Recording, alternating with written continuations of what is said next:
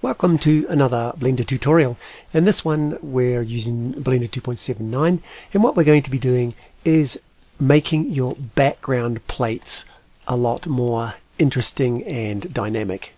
If you're using stills, you need to get a bit more life into them. In this particular case here in my movie clip editor, this is a background that I have. It actually happens to be animated.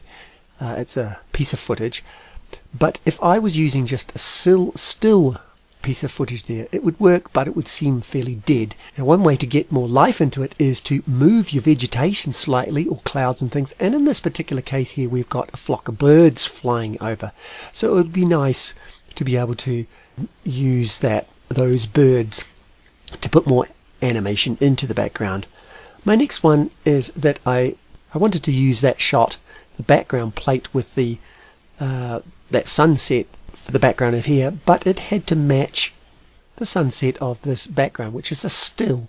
There's not much moving in that background, so it works, but I then had to try and match the background. So I've taken clouds from the first one and put them on top of the second one. Now that's a whole tutorial itself, but I've replaced that sky there.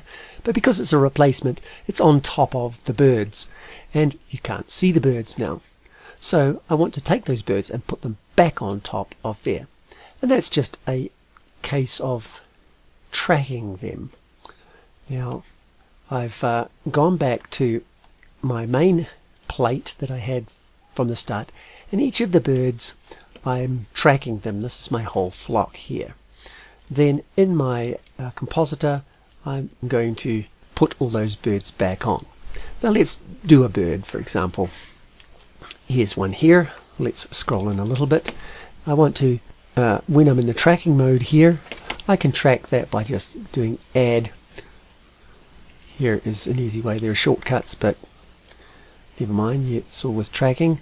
Then I'm going to use my Alt and my arrow key to advance, because if I just go over here and click the forward button, these points, because of the darkness and size of them, they're not tracking very well, and I want to make sure that we're exactly on. They jitter about all over the place, so instead of using this button all of the time, and now I'll click on here to reactivate that, shift it here. You can shift in here or on the screen here, just grab that point, and a quicker way is the Alt arrow key is a lot quicker.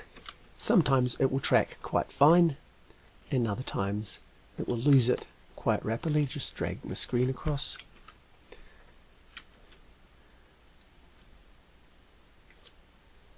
And you can see it's lost it again. Now the advantage of putting these little birds, they're only spots, but the thing is that the spots come and go in intensity as the birds flap their wings. So these are spots that are dynamic spots. Now it's worthwhile doing and adding this to your library, because you can take these spots and you can overlay them onto other still pieces of footage, or still photos, or moving footage. And we just lost again. Right, we're going to track right across the screen until they disappear off the edge of the screen. I'll get back to you when I get through that. So I've tracked that until it's right off the screen. I'm going to go back to the beginning, to where it started. Now that I have my track, that bird tracked all the way through there, right, next thing to do is to, down here in your mask mode, go to your mask mode. In one, I want to add a mask. Add, and I'm going to call it 11. I think this is my 11th bird. Zoom in with the scroll till I have my bird. Then control left click. I'm going to add some points, and I'm just going to make an oval. Alt C to close that shape. The letter A to deselect, and then select again. Then the handle type, I just want it single aligned so that I've got these handles, so I'm going to give curvature to the mask. And then holding the shift key down, I'm going to drag that point out to give me some feathering. Now I'm going to go A to deselect, A again to select, then control P, the letter P, or you can go up here and go parent, And down here in the active point, here you can see that it has given the assigned it to this track point here, which is number 10, and that camera, and also of this particular video. Hopefully when we step forward with the arrow buttons, it will now follow.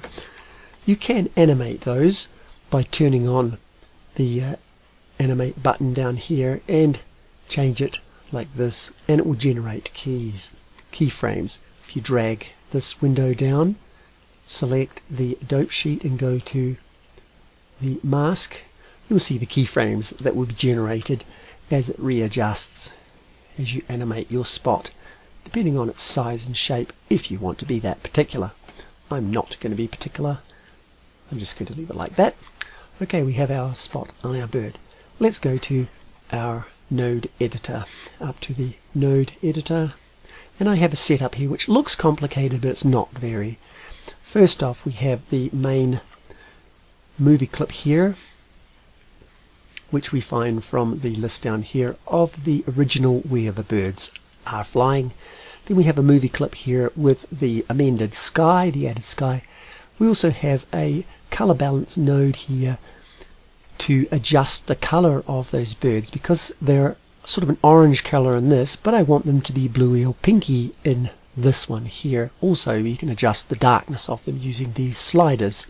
So if you use it in another project, you can adjust the bird's colors to balance with the scene that you're going to place them in.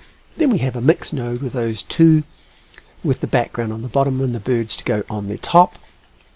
And then into the compositor, where it's going to render out. Here is a window that has got a UV map editor to give me the final output, and of course the viewer for this screen. Now in the factor button, where all the masks go, this is where it looks complicated, but it's actually very systematic and easy. I have a scale node just to make sure it's going into the, you don't need that if your scale is right. I think it's all fine and dandy. Yes, that one is redundant now. Then we have, going into this first value, first we have a maths node. You can get that down in add converter math. It's a math node. I'll just delete that since I've already got one, and I'm going to select add, because I'm going to get a mask node by add input mask right here, select say the first of my masks, which I already have here, then plug it in to one of those, then let's add the other one in, and then that's really all you've got. Add and those ones here, and they just keep adding on in. At the end of the chain you can add as many as you like.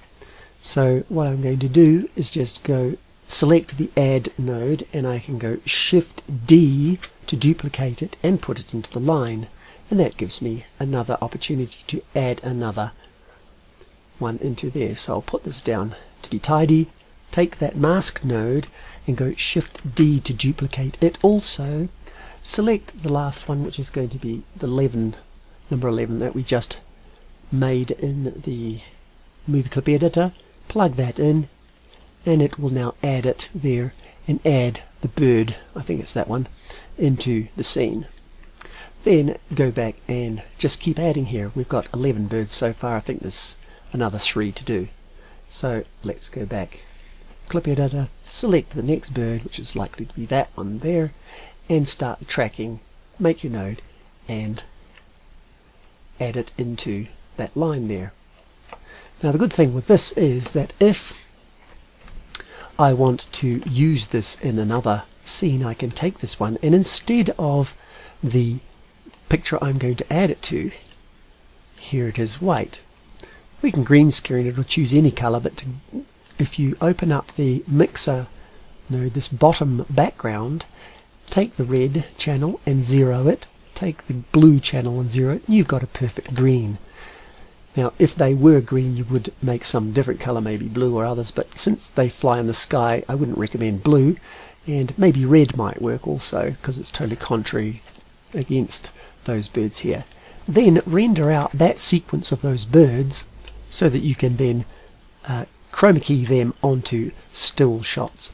For example, if we were to add an input of an image, we could then go search for an image, a background image with a similar sort of background. We'll see whether this one does or not. Similar sort of perspective, and yes, there we do. So now we've got some birds that are going to fly across the screen here, and render here. It's a fairly big panorama, so here's the final output generating, and there it is, and the birds will be on top of this panorama. And if we have some moving footage here, and to see birds fly across the sky, it gives the impression that this is actually live footage rather than a photo. We could also change the coloring by using a color balance node. In your other project, you would just use as here your image, and then the keyed birds here, feed them through a color node so that you can change their color and their intensities of color, so that you can change them to fit in with the scene that you are working on. And then you can save off that chroma key thing to your library of effects and use them on other occasions. Save yourself some time. So there we are.